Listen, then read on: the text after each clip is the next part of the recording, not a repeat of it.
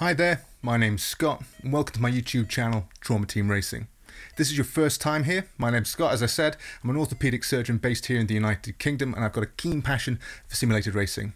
I also happen to have a bit of an interest in medical education, and in this video I wanted to bring you something a little bit different and try and combine the two. Now, I've recently been looking at some of the Formula One drivers' exercise regimes and rehabilitation regimes, particularly before and after a race, and I thought, how can we apply that to what we do at home? Now, we're going to touch upon some simple shoulder anatomy and some muscle biomechanics, and also some of the latest research with regards to muscle forces in the shoulder and how they apply to steering. Using that, we're going to look at some exercises that we can simply perform at home relatively cheaply to help condition our shoulder to the best possible condition to help prepare us for when we're racing on a simulator at home. Trust me, it's all going to make sense. Class is in session.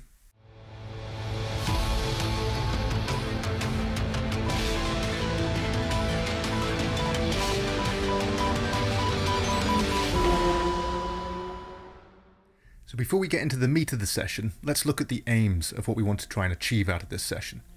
So firstly, I want you to all to have a decent understanding of some simple bony anatomy of the shoulder. Secondly, I then want to go on to some of the basic muscle attachments of the shoulder, particularly those involved with steering. And finally, I want to look at some basic, simple exercises that we can all complete at home using relatively cheap equipment, sometimes free, in order to help condition our shoulder to better prepare us for when we're driving on the simulator. Now, it doesn't really matter whether you're young or old if we're talking about this. If you're a little bit older, say 50, 60, 70 plus, the shoulder muscles can be particularly weak, so these exercises are particularly important, but I also think they're relevant for the younger generation as well. I have a bit of a weak shoulder on my right hand side, and I find these exercises particularly helpful for me. Again, it doesn't really matter if you're using a direct drive wheel or whether you're using a Logitech G923 or a G920 or whatever. They all exert some force and they can sometimes catch you off guard. So this is what this is all about.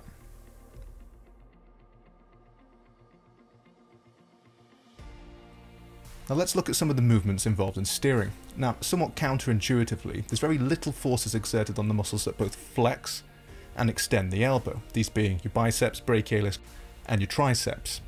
It all predominantly comes from the shoulder. Now, to demonstrate the movement, I'm going to be using my trusty Fanatec V2 Formula wheel, and we'll look at some of the movements. So, if we hold this out in sort of a race driving position, okay, I'm then going to turn the steering wheel to my left. By doing that, my right shoulder rotates inwards, and my left shoulder rotates outwards. If we bring this back to the other side, and I turn the wheel to the right, my left shoulder rotates inwards, and my right shoulder rotates outwards. So most of the movement for this steering wheel comes from the shoulder, both with internal and external rotation.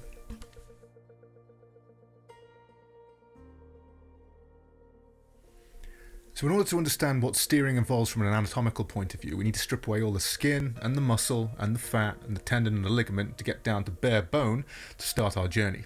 Now we're going to be using Arnie, my beautiful assistant, affectionately named by my father, to demonstrate the bony anatomy of the shoulder.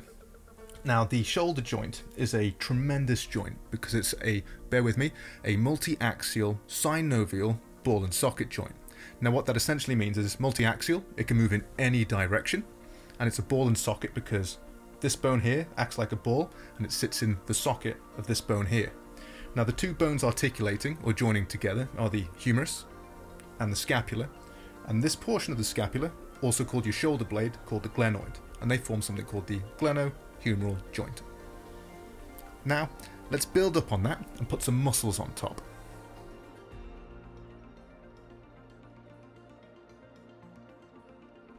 Now, being a surgeon, I love myself some anatomy, but don't worry, we're not going to get too technical.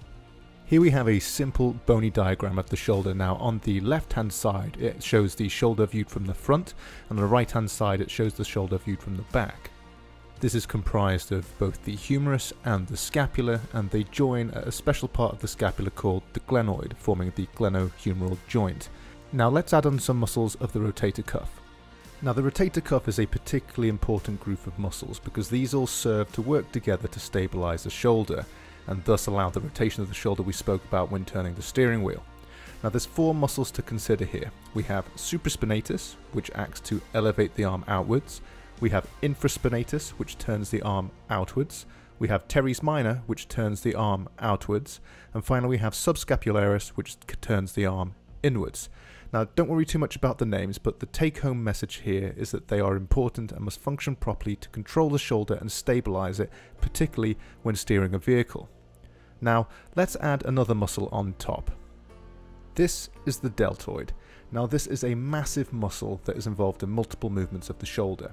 It serves to forwardly elevate the shoulder, otherwise known as flexion, bring your shoulder backwards, also known as extension, and bring your arm out to the side, also known as abduction.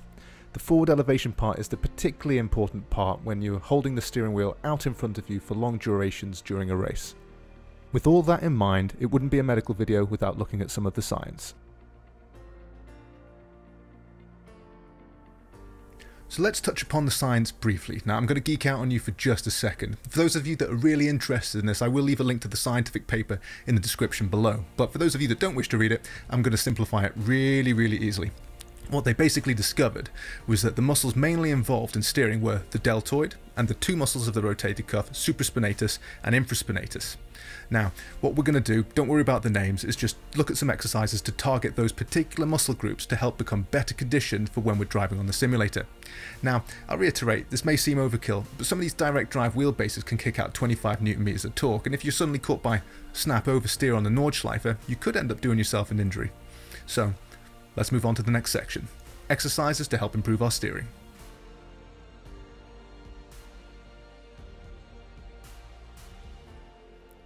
First, let's look at strengthening the rotator cuff. For all of these exercises, I wanted them to be easily accessible so that all you need is a resistance band. Now, these are pretty cheap to acquire on Amazon. I like to use a red resistance band, or if you find that too much, you can use the lowest, which is a yellow resistance band.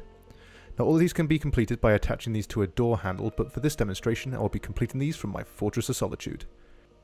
For all of the exercises, I would advise doing these on both sides so as to prevent any potential muscle imbalances. To start with, stand side on and put a bit of tension in the band. Keep your shoulder tucked in and your elbow tucked in, and gently rotate your shoulder outwards. This is shoulder external rotation. Repeat this for a few repetitions, stop if it's uncomfortable. Now swap hands, grab the band, keep your elbow tucked in towards your body and bring the arm gently across. This is internal rotation. Now repeat this for the other shoulder. For those interested, these movements are hitting subscapularis, infraspinatus and teres minor. Now let's look at how to exercise the deltoid and supraspinatus. Remember, these are the muscles primarily used in keeping the arms up and resisting those forces through your wheelbase, which sometimes can get up to 25 Newton meters. To do this, we're going to be completing some front raises and some lateral raises using the exercise band. To start off with, place the exercise band beneath your right foot. Gently raise your arm forward to approximately 90 degrees. Repeat for a few repetitions and stop if uncomfortable.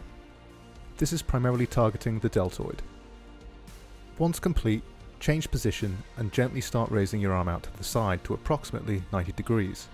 These are lateral raises and these will be targeting supraspinatus and also the deltoid. Repeat for as many repetitions as you wish and stop if it gets uncomfortable. Once this side has been complete, swap over the exercise band to the other foot and repeat the exercises. Finally, let's look at a functional exercise that simulates the action of turning a wheel. For this, you'll need a heavy book, or if you have access, a weight plate. For this demonstration, I will be using a 2.5 kilogram weight plate. For this, grip it as you would a steering wheel and gently bring your arms up. This is isolating the deltoid. Hold it here for approximately 5 seconds, then rotate the plate or the book to the left and hold it for 5 seconds. Return it to the center, and then repeat the movement for a right hand turn.